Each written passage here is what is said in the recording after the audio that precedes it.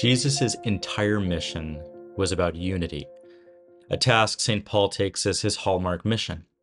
In fact, Paul saw unity as so central to the Christian message that he spent much of his ministry wrestling with questions of how diverse communities, Jews and Gentiles, slaves and free, men and women, could come together as one in Christ. He coined the concept of the body of Christ, one body with many parts, unity in diversity. Unity is possibly the hardest of all Christian ideals. Jesus told the scribe that the greatest commandments were loving God and neighbor. And then it later says that no one dared ask him any more questions. Perhaps this was just too hard of a teaching, that they were afraid to hear more such teachings. In our Ephesians passage today, Paul presents a unity not just as a calling, but as a practice. He invites humility, gentleness, and patience as a practical path to unity, imploring us to make every effort to maintain the unity of the Spirit, indicating it's an ongoing practice rather than a one-time achievement. Whenever I sense disunity in a relationship, I quickly realize that my patience and humility has gone out the window. Unity is the whole charism of the global Focolare movement, founded on Jesus' prayer that all may be one. Around the world, Focolare communities practice dialogue across cultural and religious boundaries, creating spaces where people of different faiths and backgrounds can encounter one another authentically, striving for unity through their art of loving, a practice of unconditional love that transcends differences while celebrating them.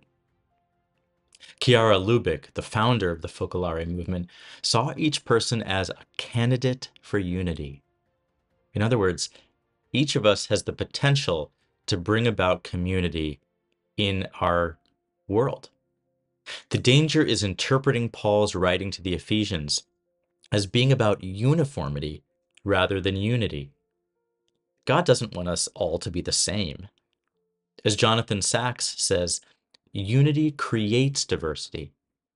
We come from God, from one source, but God creates in manifold ways. Our oneness is found in our source.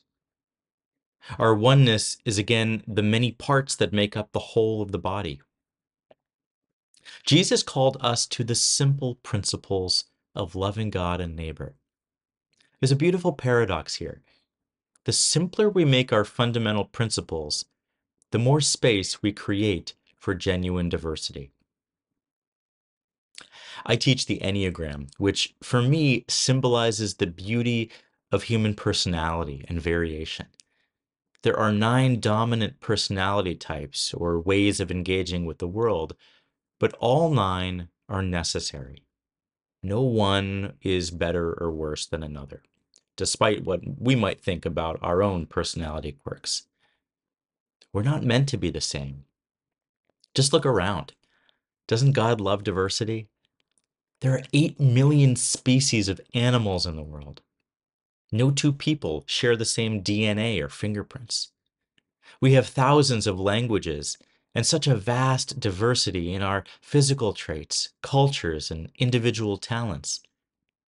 Yet we're one human family, one family of creation, all part of one universe.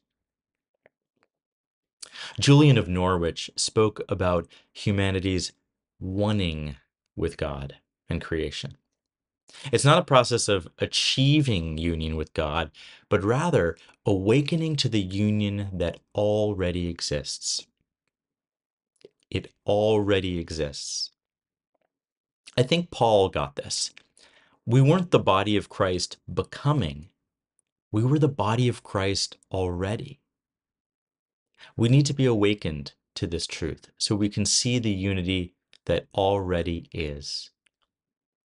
Paul said we need to maintain this unity with all our effort. This unity and diversity that we see in nature and in human community reflects the very nature of God. The Trinity shows us how difference and unity can coexist in perfect harmony.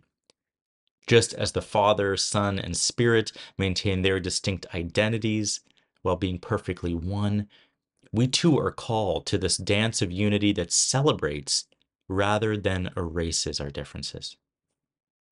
Now, that effort is both external, through humility, gentleness, and patience with our fellow human beings, but also requires internal work, awakening to the oneing, the unity we already have. Perhaps this is why unity remains such a challenging ideal. It requires us to hold together what seem like opposites: difference and communion, uniqueness and oneness, distinction and unity. Yet this is precisely the mystery at the heart of faith, revealed in the Trinity and reflected in all creation.